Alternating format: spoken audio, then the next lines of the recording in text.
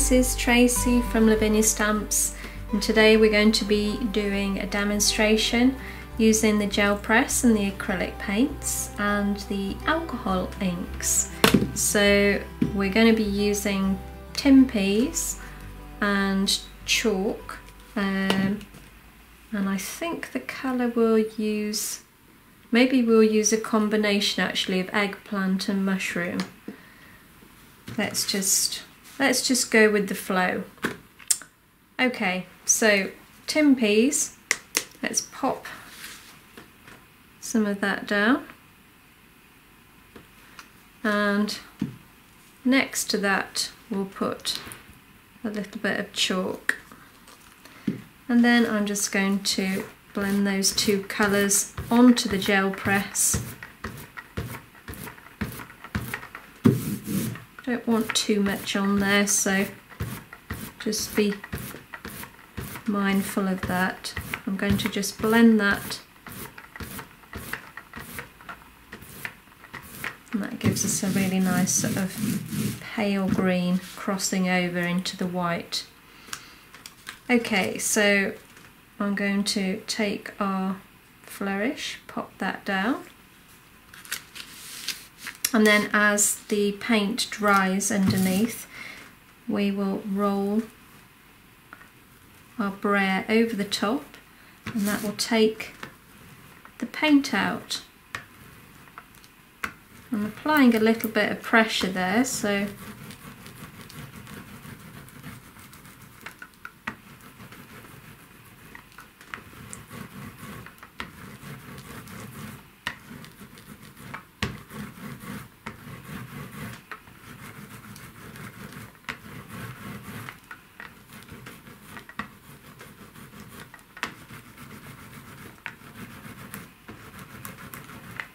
and now we're going to use our alcohol ink. So taking the mushroom, I'm going to bob a little bit down there, and using the smoothie where I've used it before on the mushroom, I'm just going to go over the top of that.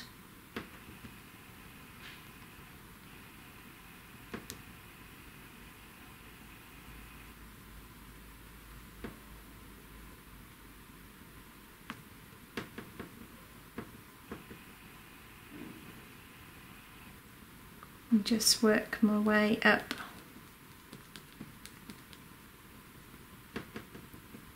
On that side.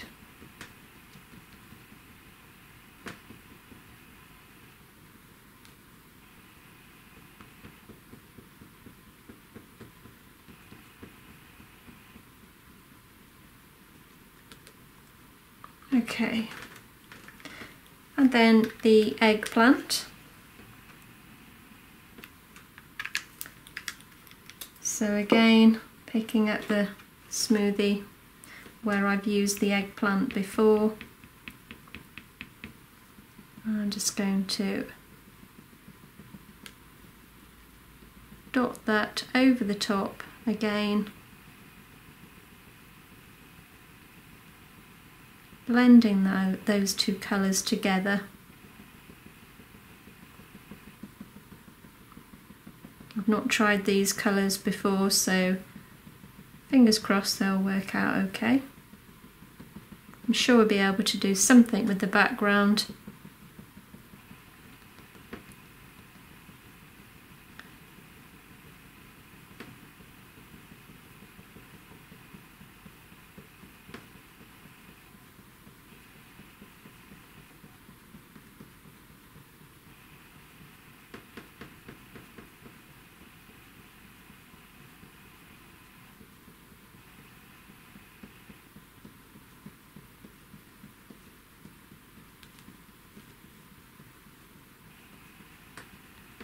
Okay, so taking that off now, and we'll just pop that into some water.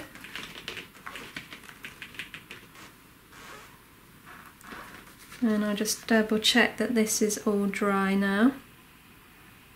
Yeah, I don't think there's any kind of a sheen on that, so that looks dry and ready to put a layer over the top of that to pull the image off. So I'm going to go back to the white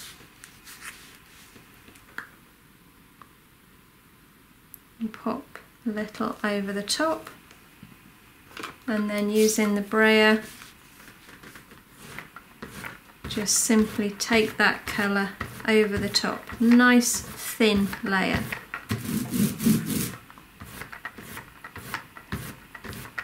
And I've still got a little bit of colour on here from the last one I did, so there's a little bit of pink in here as well, but never mind, I'm sure it'll be fine. Okay, so you can see the stencil underneath, the image underneath come through, and that tells me it's nice thin layer. So I'm ready to take that impression now. So give it a good firm press. Make sure that that whole image comes off. And let's have a look, see what we've got. And that's really nice. And there's the bit of pink actually that's come through, and I quite like that. I probably wouldn't be able to do that again, but you know, no two are ever going to be the same. But I think that's what's so exciting about doing these backgrounds. I think that's one of my favourites actually. I really like how that's turned out. All those different colours, it just looks so rustic somehow, distressed. But it just shows you what you can create, you know, using these stencils to make these fabulous backgrounds. Okay, so I don't think this needs that much at all on it, so I'm decided I'm going to just do a couple of hares just sat in the corner here. So I'm just going to I'll do this one first actually. So inking up in the archival.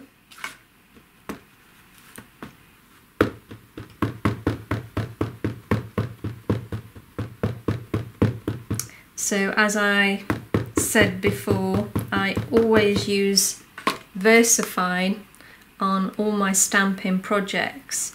However, on the acrylic paints and the Yupo, it's quite a hard ink to stamp onto.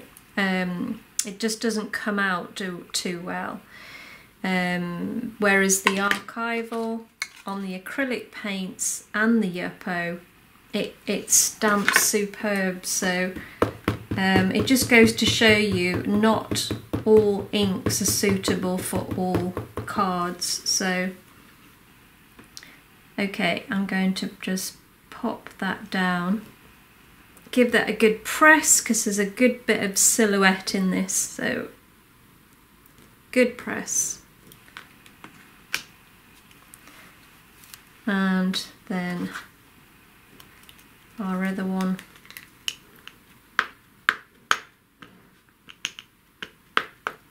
Again, make sure that's completely covered. And then we're just going to pop this one next to him. Good press again.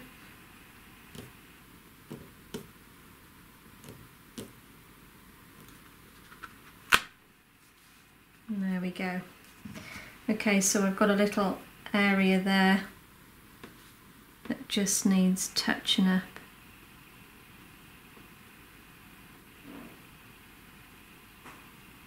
Ever so slightly. That's fine.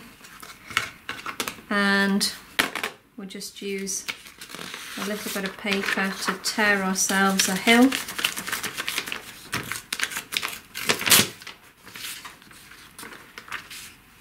That they need to be sat on So I'm going to see what colours we've got going on here.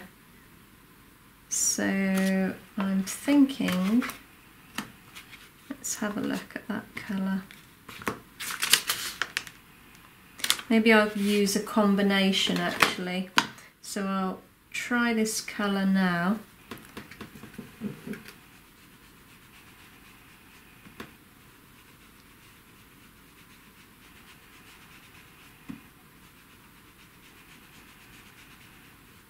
So that gives us a nice sort of pink background, and then I'm going to use the chipped sapphire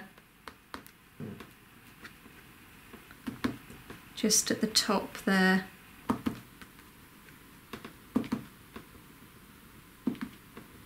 Just making that colour a little bit more dense.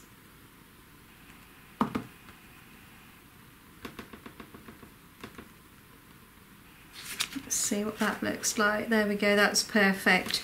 So it's picked up the colours quite well. It works well with what we've got going on here. So I'm just going to use that same colour just to go around the edge.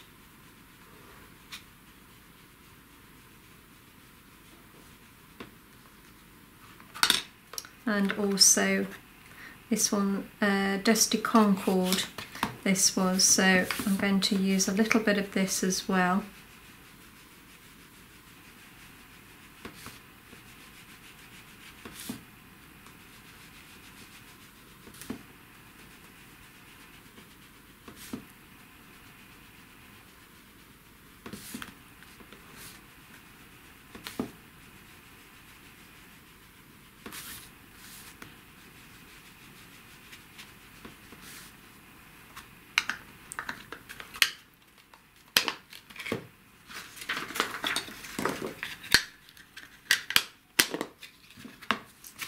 And there it is. So do we want any glitter on? Do you know what, I don't think that needs anything more. I think that's really lovely, nice and simple. You know, and if it was a birthday card or a get well card or something, you can just put a little verse at the top there. But I quite like that, just how it is.